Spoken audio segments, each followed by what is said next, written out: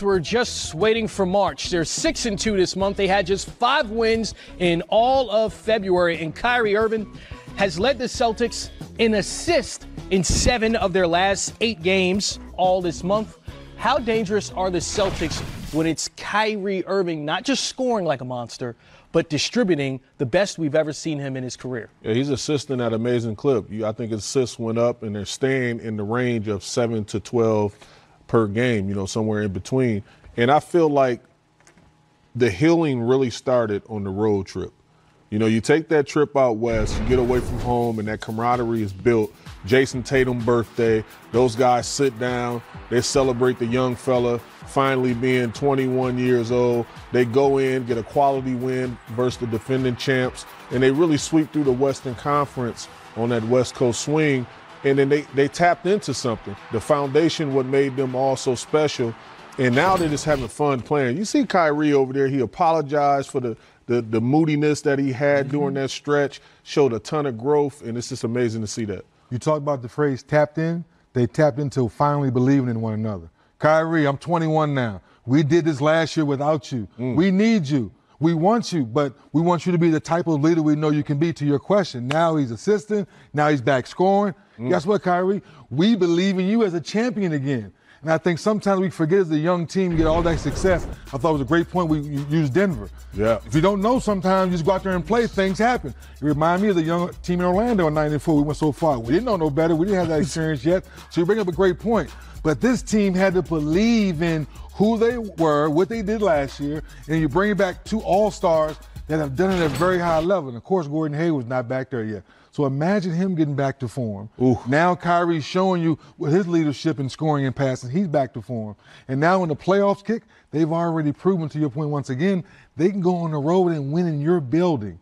And when you have that type of confidence and the playoff kicks in, now put pressure back on Brad Stevens. We say he's a great coach. Hey, coach, now all your talent is playing to their ability. Now can you orchestrate and push the right buttons? Playoffs, talking my language, because it was just 2 weeks ago we looked at the Celtics like, okay, they're nestled into that 5th spot. But whoa, look now, just a game and a half behind the Pacers and the 76ers and moving up to possibly that 3rd spot in the East. So can they realistically catch those 2 teams and get home court advantage in the postseason? So the catch, 3 games, 3 games, that's possible.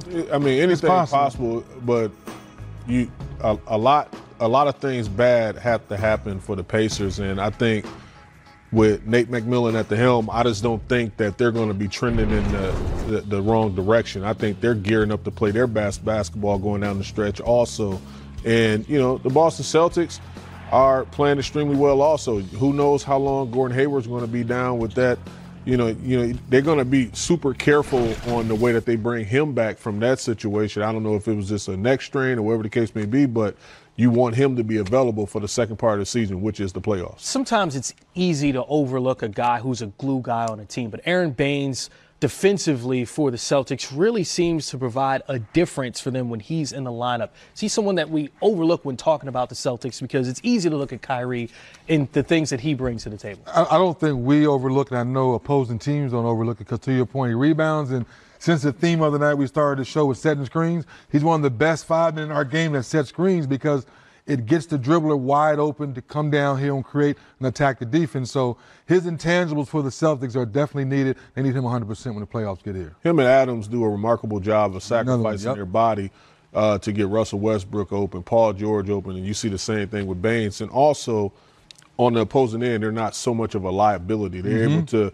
move their feet. Shooting threes now. Yeah, they cover coverages extremely well, so it's amazing to see that also. Yeah, it's interesting to see a lineup with Marcus Morris, Aaron Baines, and then also Al Horford. Those 3 guys in the forward slots, in the center slot, because normally they play small ball with like Jaylen Brown and Gordon Hayward. So it's interesting to see Brad Stevens as they approach the postseason tinkering with his lineups. Yeah, look, it's all about adjustments. It really is, and he had to do so much last season, specifically with young guys, and now you have more of a stable group of, you got Al Horford, you got Baines back, you got a little experience with Tatum and Brown and Smart, with those guys getting all the way to the Eastern Conference Finals. Now it's just a matter of making sure that you make the seamless transition with Kyrie going into the playoffs where he's the ultimate closer for you guys?